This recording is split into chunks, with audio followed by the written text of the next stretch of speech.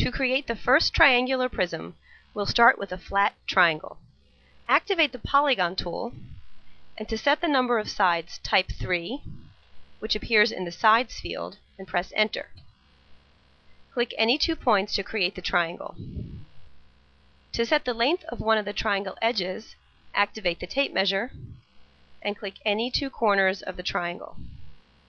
Type the length you want, such as 100, which appears in the length field, and press enter. Then click yes to resize the model. Orbit so that you can see the blue axis, and click the pencil tool, which draws edges. Start at any triangle corner, move the mouse up in the blue direction, and enter 100. Then press the escape key to end the edge. Repeat this at the other 2 corners.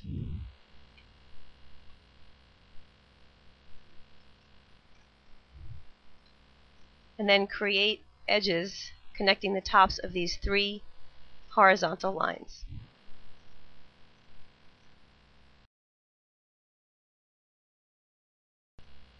To create the second triangular prism, we'll start with another flat triangle. Use polygon to create the triangle, and tape measure to set the edge length to 100.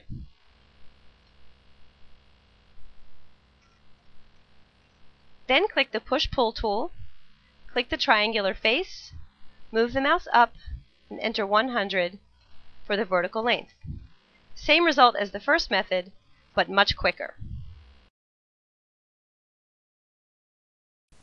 To create the third triangular prism, we'll start with 1 triangle and 1 square.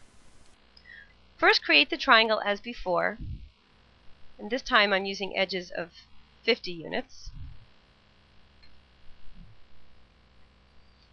Then create another triangle and enter 4S to change the triangle into a square.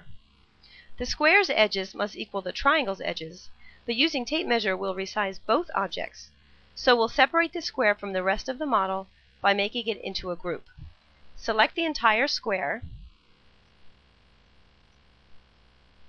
right-click on it, and choose Make Group. Right-click again to edit the group, and this time use tape measure within the edited group.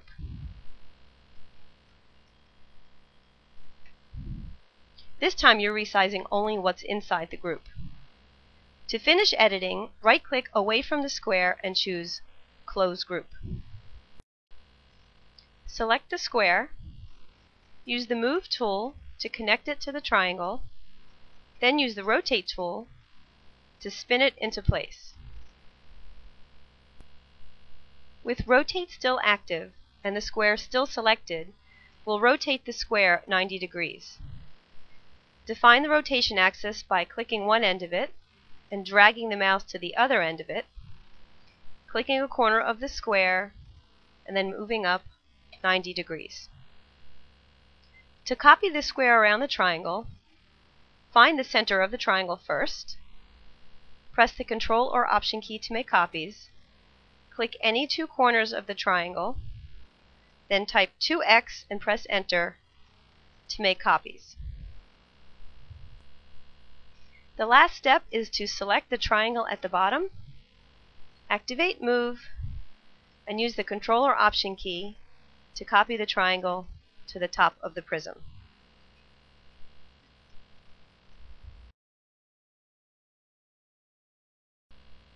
The fourth triangular prism won't have specific edge lengths, but all edges will be equal.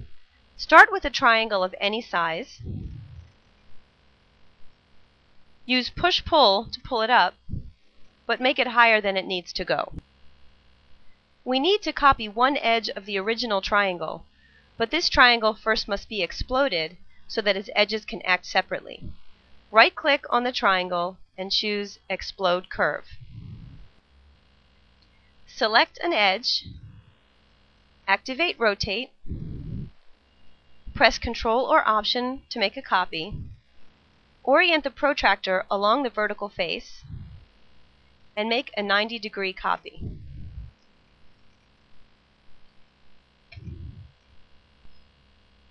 The copied edge is along an existing edge, so you can't see where it ends. Activate Push-Pull again, and click the top of the prism. Move the mouse along the edge where you place the copied edge, and stop when you hit the end point. Now all of the vertical edges have the same length as the triangle edges.